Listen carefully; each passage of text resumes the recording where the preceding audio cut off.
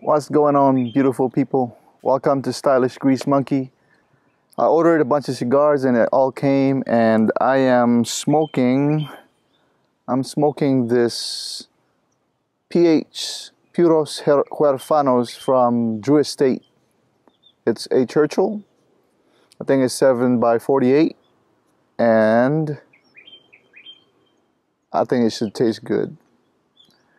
This week we're going to talk about what makes a cigar, right?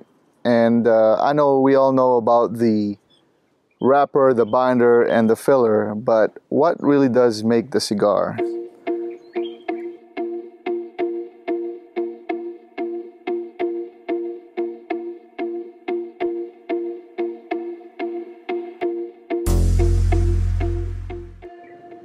We all know that they all come in different sizes, lengths, and we all know the part of the cigar, the foot, the head.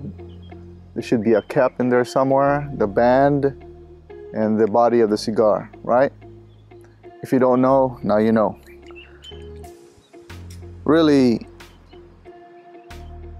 cigars are made differently from different places, and especially you should know that the cigar plant itself are used for different parts of the cigar. And along with that, that's why you have different wrappers that come from different places, because there's an importance in that, right?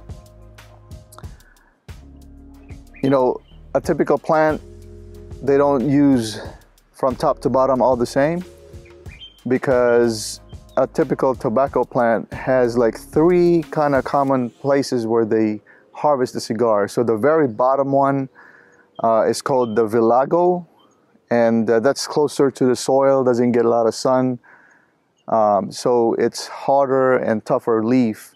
And then you get the seco right in the middle of that. You know, it's a little bit harder, but also it's thinner and harder, gets a little sun. And then the top is the ligero, which is the top that gets all the sun, gets all the nutrients, and really kind of the most flavorful of all the cigars. But that's not that easy though, right? There are, within those little areas, there's different types of usage. So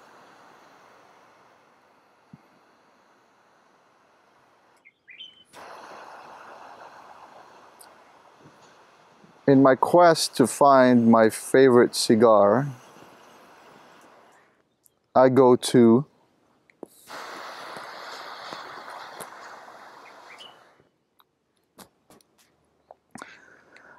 lengths of finding out what cigar is made of. And because there are cigars out there that are different, obviously, and eventually I'll hone into maybe 1 or 2 that I'm going to smoke for a long time. So this Puros Huerfanos is supposed to be expensive, but the first puff is very spicy, and I think I cut it too deep into the cap there. It's supposed to be just a little bit, because I messed up the wrapper right there. But smells good. It's just very peppery. If you look behind me here, I'm somewhere like 5 minutes away from my home. I didn't want to do it in my backyard today because people are working in my backyard, so I just want to make sure that I do a video while I'm smoking a cigar and enjoying it. So again, 3 parts of the cigar. From the top is the ligero, the middle is the seco, and then the bottom is the volado. I might mess that up, so I'm going to take a quick look real quick here. So when it comes to the actual cigar, what is used as the wrapper? Well, I can tell you that most of the so in a makeup of a cigar, starting from the outside, well, I guess we'll start from the outside, the wrapper. What part of the cigar plant do they use for the wrapper? Well, the wrapper actually is the most good looking, right, of the cigar, because you want it to be visually appealing. It doesn't really have a lot of taste to it. According to the Cubans, they'll argue that the taste should come from the filler of the cigar, but a lot of cigar smokers can argue that the taste is on the wrapper and the filler, right?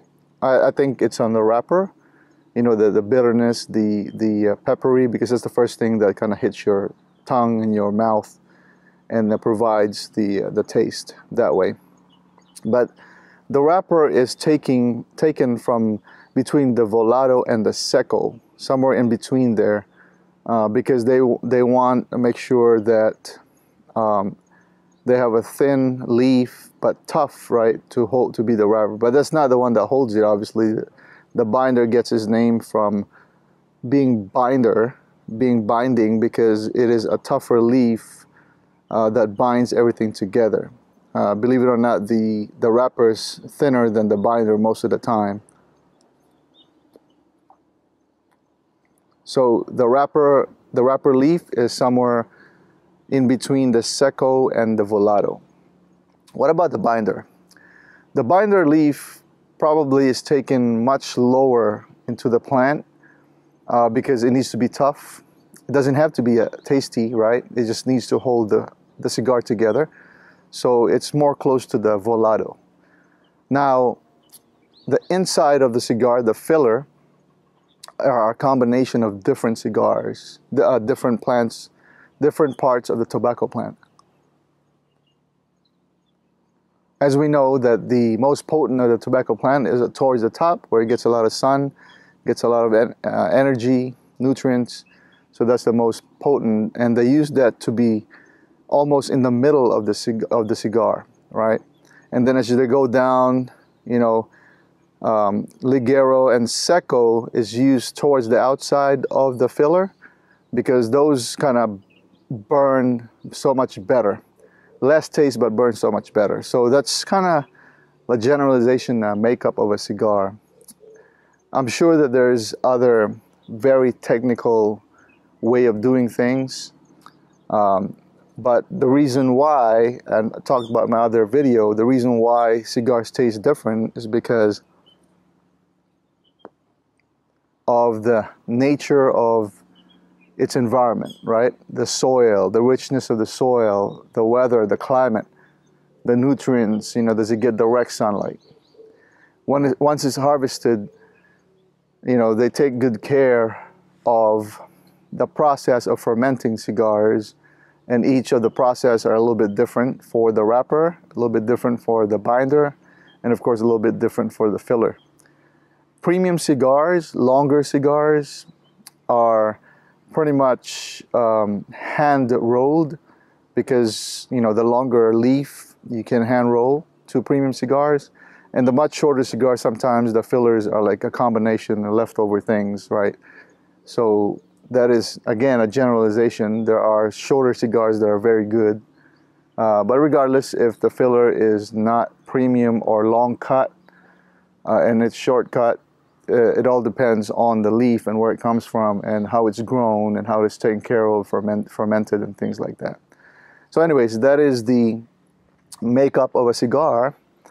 You know, like I said, in my quest for finding out the best cigars that I want to smoke all the time, then I've had to, you know, read books, read articles, and there are a few resources out there that are very, very good, that explains very well what the makeup of the cigar is. But more to follow down the road. For now, that's what I have for you. I hope you have a good day. Stay healthy. I'll enjoy my cigar. Talk to you later.